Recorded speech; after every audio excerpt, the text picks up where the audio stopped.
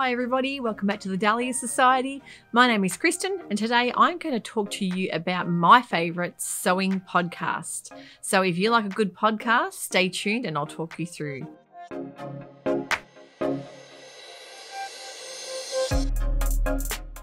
Now today I am wearing a me-made Mandy boat tee from Tazudi Patterns. I know this is quite a popular pattern. It's a free pattern as well. And I've got lots of these in the cupboard and I'm going to do a free knit top episode very shortly coming up. So this will be one of the ones on there I'll talk you guys through. So it's a really good comfy top just for wearing around the house when you feel like something easy to wear. So today I'm going to talk about podcasts. I know that podcasts are very popular at the moment. There's quite a big variety online for you to look up. There's so many different subjects, different crafting podcasts as well. So I'm going to focus on mainly on the sewing podcasts that I listen to because there's quite a lot of other ones I listen to as well. Anyone that knows me knows that I do quite a lot of traveling, mainly I've got 5 children. The older 3 are all at university. The son's 14, he goes to high school, so he catches a bus. But the youngest daughter is in grade 6, so she's nearly 12. And I have to drive her a good 25 minutes up and back twice a day. So there's nearly 2 hours worth of driving there. So it's close to 100-kilometre round trip a day I do. So I love to put a good sewing podcast on to help me get inspired, get my creative juices flowing. It also helps because a lot of these podcasts can be very different, not only with the hosting, but with what they discuss as well. Now, I really don't have any standout particular favorites. Oh, okay, I'm fibbing. I must say I love to sew. I do get really excited when that comes out every Tuesday. So, okay, I fibbed a bit there. Love to sew is probably my number 1 favourite. But the rest of them, really, there are no standout favourites. They are all really well loved by me, all regularly uploaded, be it weekly or monthly, and amazing current content as well. So I hope you enjoy the list I've made. Number 1 would be the Love to Sew podcast. These girls are from Canada. There's Helen from Helen's Closet Patterns and Caroline from Blackbird Fabrics. So unless you've been living under a rock somewhere, I'm pretty sure you know who these ladies are. They started podcasting I think about 3 years ago now. So I've been sewing my wardrobe for around 5 years now. So I think after about 1.5 years of me sewing, I actually found these ladies and I was so excited. I love the topics they discuss. They have makers of all kinds on, be it indie patterns, they have shoemaking, they have a lot of different discussions about fabrics, about size inclusivity, about really just anything that we as a community would be interested in. I think that you guys need to download and binge their episodes if you haven't already. I'm guessing most of you would have already, but I think they're fantastic. I think they've done a lot to inspire the younger community in sewing. I've got to say they have opened my eyes up to so many different aspects of sewing, be it the last episode they had about zippers. They'll talk about buttons. They'll talk about pattern making and grading and fabrics and like you name it, they've discussed it. And I think that you'll really find a lot of good content on there. They've also got a Patreon program that you can actually become a Patreon member of their show and you get extra content. So that people have raved about that as well. I think it's really well worth looking into that. And yeah, as I say, I think without these ladies, there'd be a lot less people inspired to sew, especially in the younger community. But they really do branch across all different ages. Episodes go for about an hour, and I think you'll get a lot of good value out of them. Sometimes I find myself laughing along with them. I don't really know sometimes who's who. I think I figured out their voices are very similar, but they actually met online and became good friends just through sewing. So the sewing community is an amazing thing. I think most of you guys will have seen that already. Just how supportive everybody is. They're just the loveliest people, sewers. I really think that it just brings everybody together, and a podcast like this is almost like catching up with some girlfriends for a coffee once a week and talking about your favourite subject. My next favourite podcast at the moment would be Sew and Tell. These ladies get together, I think it's on a monthly basis. There's Meg from Berta Style and there's Kate and Amanda from Sew News. So they're the editors and the writers of that magazine. They get together and discuss topics of sewing from all kinds. They've had some really amazing guests on. These ladies start talking, there is so much chatter going on, so much excitement and enthusiasm.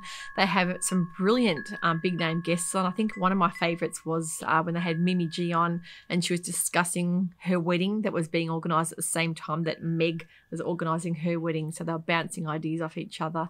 And I really enjoy their topics. And at the moment, I think the latest episode they've just let out has got them all reviewing their favourite patterns, just individual that they love as well. So I think you'll really enjoy that. The thing that I love about these ladies is that they are from different backgrounds and they incorporate all their knowledge together. I think Kate is from the theatre. I think with Meg being from fashion and the sort of indie side of things, I think Amanda loves to delve into the indie patterns. So with the three of them together and their knowledge with their magazine as well, they really do incorporate a fantastic team together, and they have a lot to discuss. So that is Sew and Tell. Another great podcast would be Sewing for the Weekend. Now that is Nina, the daughter. It's a mother and daughter team. So there's Nina and Beth. So Nina is a chocolatier from Kansas, and Beth, her mum, is a cardiac development research assistant in Indiana. So very, very different careers there. Love of sewing comes together. They sew on the weekend and then they ring each other once a week because they do live quite a long distance away from each other.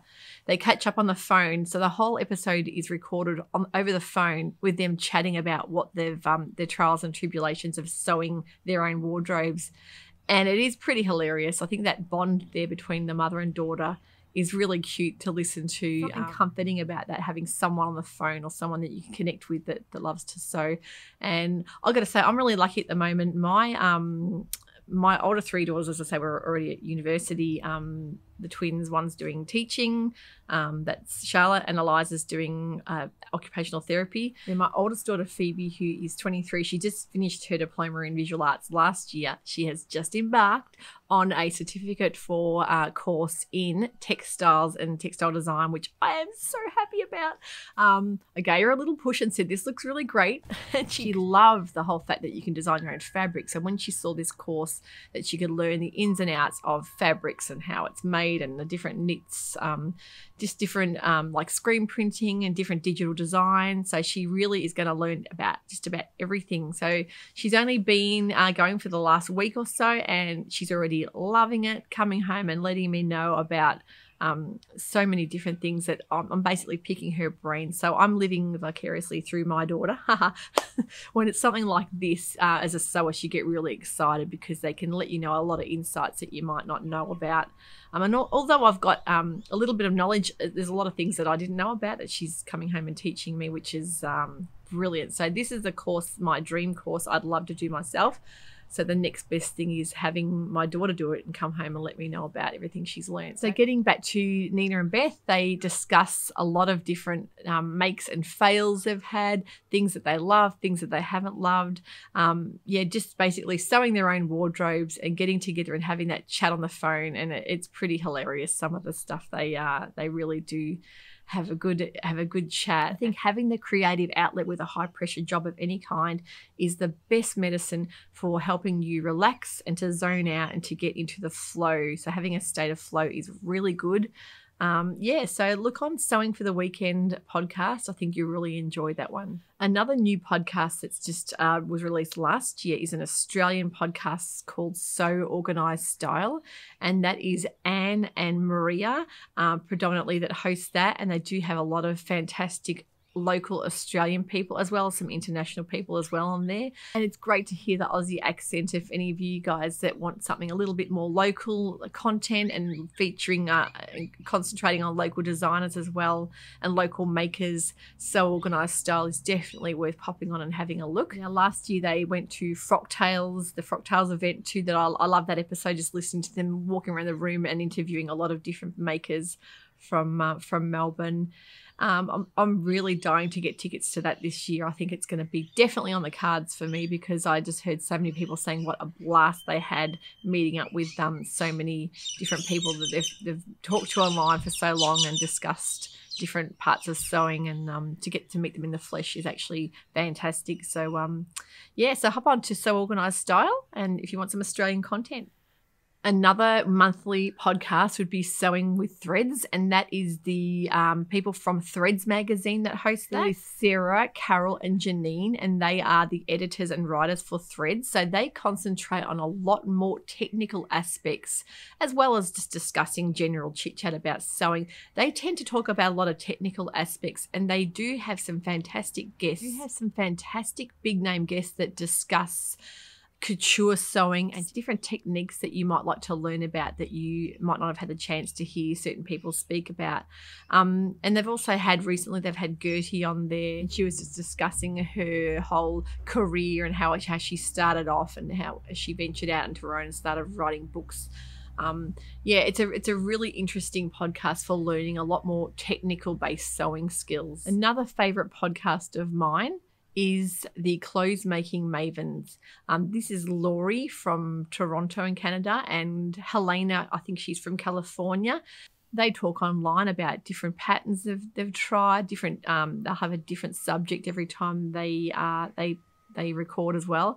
And I think that's a monthly sewing podcast. They had quite a big break for a while because I think Laurie is she's a professor at a university in Toronto as well. So Laura and Helena get together and they talk about a lot of different subjects that I've learned quite a lot of them over the last couple of years. One of their particular main guests they get on quite often is Barbara Emodis. Now, I've talked about Barbara Emodis' books before. She has got a fantastic book called Sew, the Garment Making Book of Knowledge, and it's things that your mother would tell you if you could sew. It's a fantastic, hilarious book. I know a few of you last time I mentioned on here, a few have bought it and loved it as well. So it's it just really gets back to basics of sewing. So it cuts through a lot of the jargon that you might find in other sewing books that get really technical too fast. She brings you back to basics and almost feels like she's just like a mum or a grandma there talking you through some basic sewing terms and just inspiring you as well how wonderful it is to make your own wardrobe. I know you guys will have plenty of other podcasts that you may listen to as well as far as sewing goes. So please link them in the comments or pop them in the comments and I will hopefully see a lot more there that I can actually look up and that can help me on my journey. Podcasts are fantastic. And as I say, you could be doing any kind of job around the house or driving and you will really find that it gets you inspired to create. And that's what we all want. We want more inspiration and just different ideas is fantastic. And it also, for a lot of people who might be lonely or don't have a lot of family or friends around them, or even people that do have the family and friends but don't have anyone to connect with sewing, that's very important. It feels like you are part of a community and it feels like you have got a friend on the phone basically chatting about sewing with you. And I don't have any close friends that are into sewing. Recently I've got my mum back into sewing and my daughter's just dabbling in a bit of it now, but I think being part of a community has really helped me branch out and talk to more people and discuss different aspects of sewing that I never would have had without social media. It can be a wonderful thing to network with YouTube, with Instagram, Facebook. There are so many avenues there to find people in your community. And also don't forget to look at local community centres. They do run, a lot of places do run different workshops and things like that. And you do instantly connect with people quite quickly. So pop onto these podcasts. I will link them all below for you. Don't forget, if you want to see more from me, you know to do all the things, click and subscribe and hit the like button. And then you'll be notified if you hit the notification bell of my new episodes coming out every week. Thanks for watching. Until next time, bye for now.